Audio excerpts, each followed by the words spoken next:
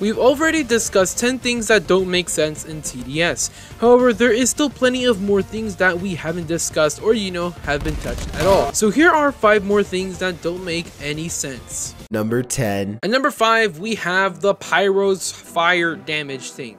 One of the things that literally doesn't make sense whatsoever is, the pyro's weapon is a flamethrower and it essentially does, well, fire damage to all enemy troops, I guess. However, the weird thing is that it damages also the molten fire enemies as well. But anyway, the pyro actually damages the inferno-ish troops in molten mode, which is very, very, very strange since it's kind of like using a water gun to hurt Poseidon.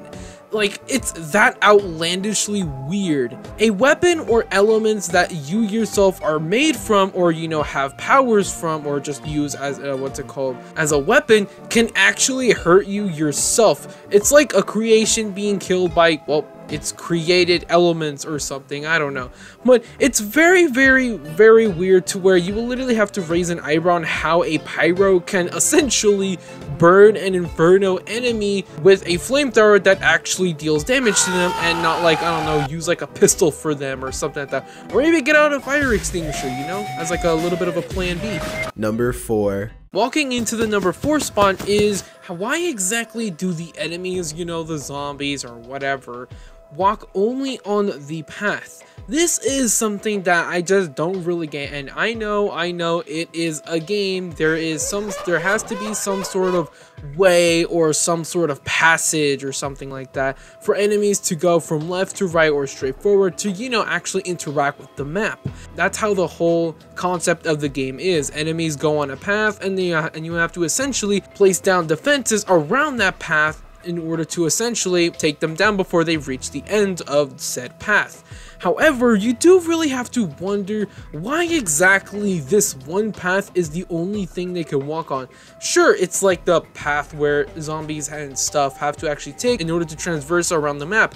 However, there are also some other maps, like for an example, Wrecked Battlefield, I think that's its name, where there are these little trenches that pretty much take shortcuts throughout the map, and you kind of have to wonder why the zombies don't take those paths as well, since they are literally shortcuts and they can save so much time.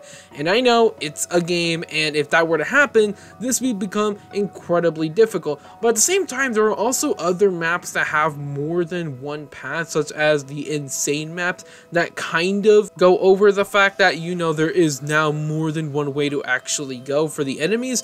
But still, it's like, why not get off the path and, I don't know, make a run for the exit that's literally a few 100 feet away from you than just, I don't know, going on this path that takes you about 3 hours to get to the end and most likely will end with you being dead, It's kind of something that, you just have to think about every once in a while and kind of question it, and also find funny on how these infected or whatever are just brain dead enough to just, I don't know, use basic knowledge to just get off the path. Number 7. At the number 3 spot, we have something that I really do question, and that is, why don't exactly these towers reload their weapons? Now, for some troops, this is very, very questionable, because I mean, like, for an example, the soldier and militant have very small magazines, and after like, I don't know, 10-ish bullets or something like that, you expect them to, reload or change mags or something like that. But instead, they just continue firing, which makes you wonder if that one mag has infinite ammo. And I know it's a game to where literally if they were to reload, this would hurt the game incredibly hard, since, from 1 second your troop is dealing damage and about to kill an enemy, to the next second they're taking like 5 seconds to reload a weapon. But at the same time, what they could just do is, at the end of every single wave, if there is no enemies on the map, all the troops can take, like, I don't know, a 3 to 5 second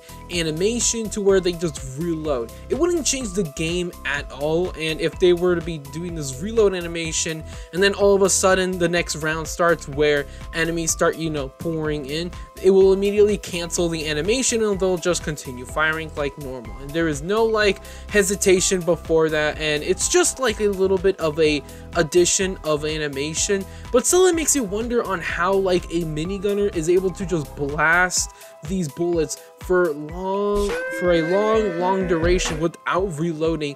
Now, some towers that can be explained with, you know, reloading is, for an example, the accelerator. He has this own laser-ish, void-ish weapon, I don't know, that essentially just recharges. So that's pretty much explained that he does reload, or essentially it just cools down. Number 9. This is one that I really do question a lot, and this is the tower's lack of vision. Now, what I'm talking about is, you know, that circle that you essentially place in every other like path to make sure you get as much area attack damage as possible for that specific troop. Well, why can't the troops see past that range? You know, is the only thing they see this, and then when a troop actually enters into their attack range, they just immediately pop out of nowhere, like something not fades in, but more or less just pops out of nowhere. It's kind of weird on how these people with specifically assault rifles don't have a much more bigger range to where they can see the enemy coming and, you know, get prepared, but instead they're just standing there being like, where's the next enemy? I can't see him, while there's a zombie literally coming down at him within like 5-ish seconds, you know, especially these giant opened maps. Now, for some troops, this isn't a problem whatsoever, such as example like the cliff units, such as the mortars, but they have a humongous range, and that makes sense. But for other units on the ground, who for an example is the scouts, them having perfectly good eyesight, however with a small attack range, really makes you wonder like, why can't they see the enemies coming at them, and instead they just stand around acting like literally there's nothing going on, you know? Number 1. Check this out. And finally, at the number 1 spot, which is something that doesn't really make sense at all, is how exactly do the melee towers actually get a bigger attack radius with a melee weapon? Now, something you need to know is, well, if a unit is given a bigger range with an assault rifle, hey, they can shoot farther, it's nice. However, when a melee unit is given a bigger attack range, it kind of makes you wonder how they are able to hit an enemy without their melee weapon at all touching the enemies, you know? It's pretty much really strange. For an example, I am using the Gladiator's Vigilante skin or whatever, and he has this little sickle blade, and somehow he manages to hit an enemy without them even touching it. It's really strange, and it really makes you wonder if he, like, I don't know, is running towards the enemy, slashes them, and then just runs back to his original spot, you know?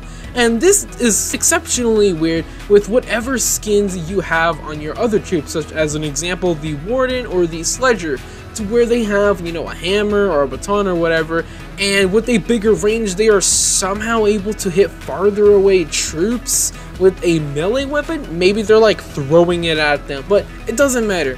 What really does matter is that these melee units are actually doing their job and, you know, actually dealing damage instead of them, I don't know, just swinging at the air and doing nothing, you know?